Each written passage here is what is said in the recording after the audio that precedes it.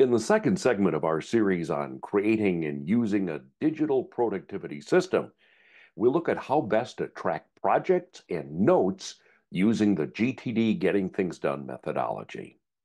I'm Dave Edwards. I've been a fan of David Allen's book and teachings for decades, ever since the popular book was first released. Much later, I adapted my system to use it online rather than on paper, making it a whole lot more portable and effective. And that's what I'm demonstrating in this week-long series. And after we look at tracking projects and notes, I'll tell you how you can see my entire system. Okay, back to projects and notes. According to GTD, projects are defined as outcomes that will require more than one action step to complete and that you can mark off as finished in the next 12 months. Of course, you're going to want to take some time deciding what digital platform to use. The techniques I show you, maybe inside of Evernote, can be applied to any system. One of the things I do is I create a notebook for every client and every project that I have. I start off with a project summary sheet. It's where I track progress. I'll tell you more about that in an upcoming session, but these are the important elements that I keep in my project summary. Next actions can be posted here, but they're also going to need to be on my list of tasks. And in that notebook, I keep meeting notes. So you can see here is a budget meeting that we had. Typically, I structure that to include the key ideas or key takeaways from the meeting, things that have to be followed up on, things I want to remember, things that have been assigned to me, and things that are assigned to other people. I'll also keep contract agreements, other things that are pertinent to this project. I review each project notebook and all new notes during my weekly review. Speaking about notes, when you take notes in meetings, think of it as the collecting step of GTD. You're collecting relevant ideas, quotes, and assignments from the session. I always date my notes, as you can see here. And the other thing is, when you're in a meeting, don't try to take everything down verbatim. You're not doing a transcription.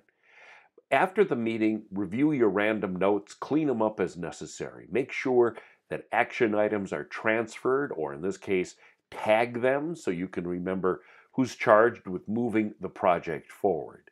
Make sure your notes are kept in the appropriate digital project notebook. I also got a great question from a viewer, which I will answer in just a moment. But first off, I have something to share with you. All this week, I'm sharing ideas of how you can use the GTD methodology in a digital environment. I'm going to cover quite a bit in the next few episodes. But if you think you want to set up a digital system, you're going to want to check out my brand new course. It's online and on demand. It's called Getting Things Done in a Digital Environment, and it's available now. I cover a whole lot more than what I'm doing in this special series. Check it out at daveedwardsmedia.com. Just click on courses, and you'll find all the information there. I know you will benefit from this in-depth look of how you can apply the Getting Things Done methodology inside of a digital framework.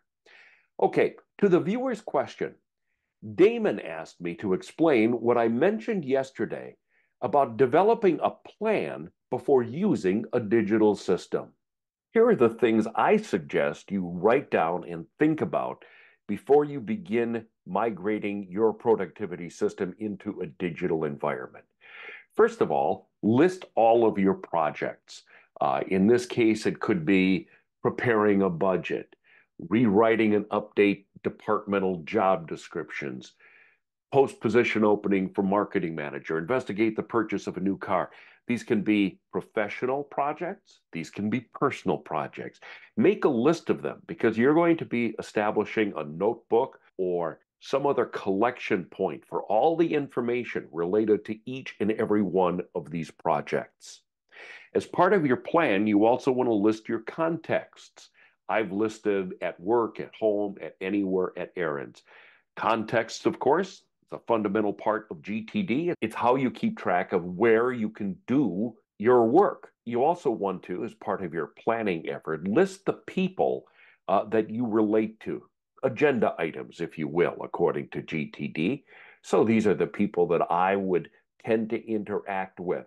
I'm going to make sure that I collect items and label them appropriately so that when I meet with Bob, I have a ready list of things to talk to him about. Same with the other people. That's why I think it's really important to lay out your plan before you begin implementing. Thanks for your question, Damon. Our series on GTD and digital productivity will continue tomorrow. My focus is going to be on next actions and waiting for items. I'll show you how to handle them digitally.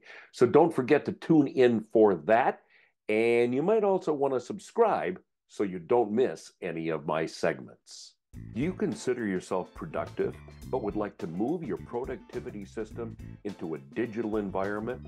Hi, I'm Dave Edwards. I can help. I've created a course called Getting Things Done in a Digital Environment. In the course, I take you through each step of GTD and show you how you can use the GTD system in the digital environment that you choose. I demonstrate, I show you my system. It's easy to do once you have someone to guide you through the setup. The course is on demand and online, and it's ready for you right now. Find out more at daveedwardsmedia.com. Click on Courses.